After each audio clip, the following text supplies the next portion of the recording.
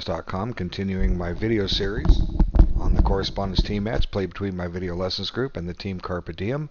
This was played on board 170. Our man is Kingsambassador, and he's playing against FulvioCagnazzi.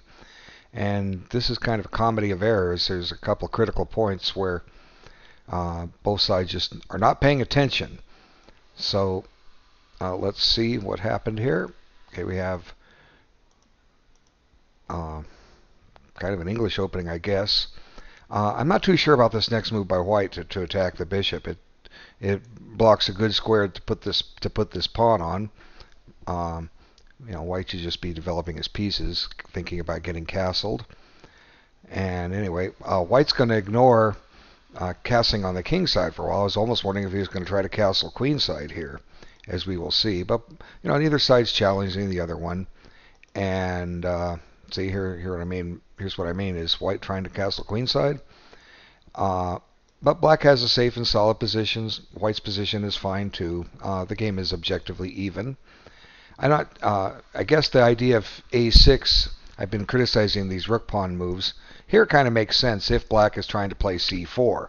Keep a knight out of b5, so that the queen can stay on c7. Now this is thematic in this type of position. But Black surprises me and doesn't play c5 and instead plays d5. Guess had a change of heart, decided to open up a diagonal for this bishop. Anyway, game's still staying even, and not too sure about knight g4. I mean, what is this doing? Let's back this up. Black needs to castle. Okay, this is just simple and safe and sound. Okay, knight d4 doesn't do anything. It moves a piece a second time in the opening. Black shouldn't be thinking about taking on f2 because that just gives up two minor pieces for the rook and pawn, and the two minor pieces will eventually rule in this case. So anyway, White decides he's going to stop that nonsense. He should have just allowed it. Develop a piece. Let's put the rook on d1. Okay, maybe you'll put it on c1 if you think the d file, or if you think you might want to open up the c file. Anyway, now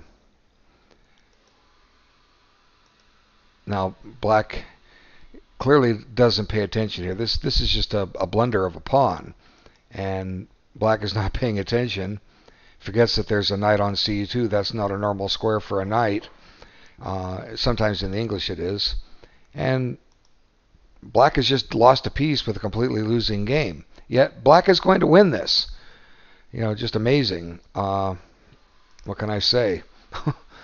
White is just having his way here, and there's really not much comment over the next several moves. Black still hasn't bothered to castle, and he's helping White out by trading pieces. There, Black castles. And it just should be a simple routine win for White. And White just kind of fumbles around a little bit. Black's not doing much. And hey, look, let's trade some more pieces. Thank you very much. And here comes the point where White starts to go wrong. His next move is fine. It shouldn't have lost him the game. But it's going to create weaknesses that were unnecessary. A simple safe move is just put the rook on d1. Double up. Get ready to trade off both sets of rooks and easily win this ending. But he decides to kick the knight out. And, he's actually heading this knight towards a good square, d4. It's a nice square for the knight if Black can keep it there. And that d4 square becomes pivotal here in a few minutes. Now he develops the rooks. But here's the difference. Black's able to blockade the file. Yet White fumbles a little bit. I guess he thinks, well, hey, I've got 3 attackers on there. He has 2 defenders. I'm winning another pawn. Well, this is true. But let's just back it up. Whoops, instead of f4, just play this move. If Black wants to try to control d4, let him get there on his own. Don't just force him there. Okay, let's try that. Well, guess what? I get to trade off a set of rooks. How do you want to take? You want to take back with the knight and deactivate your knight? Then I'm going to get complete control of the d file. Okay? Look, rook takes check, queen takes, queen d2. What does black have? Well, now he has knight d4, and as long as white doesn't play something silly like bishop f1, well, you got to watch out. This is still a threat.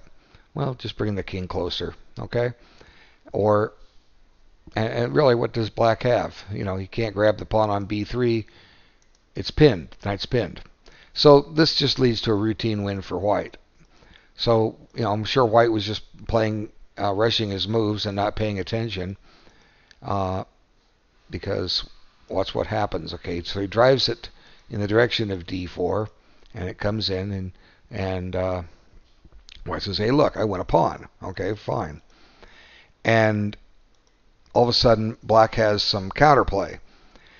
There's a pin on that rook, and white needed to stop and take a breather and figure this thing out. Instead, he blunders. The correct move is to play b4. You need to drive this queen off the off this diagonal. Okay, so like for instance, if pawn takes, you know, if pawn takes, and queen takes, the pin is broken. Yeah, we lost a pawn. Well, actually, you can't take that pawn because d8's hanging. You have to retreat the queen, and then white happily, whoops, didn't mean to drop it there. White happily trades rooks, and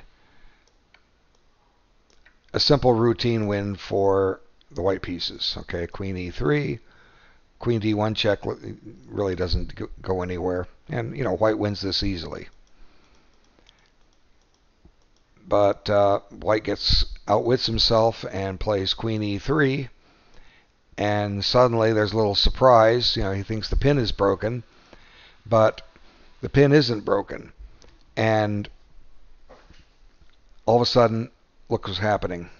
If rook d3, there follows queen takes, rook takes, and now the rook on d1 is loose, and black's winning the exchange and will win this game. So it's a big whoops. Oh, let's just back up. There was one other thing I didn't show. After b4, if takes, black can part with the queen for 2 rooks, but this is clearly in white's favor. Okay, so back it up.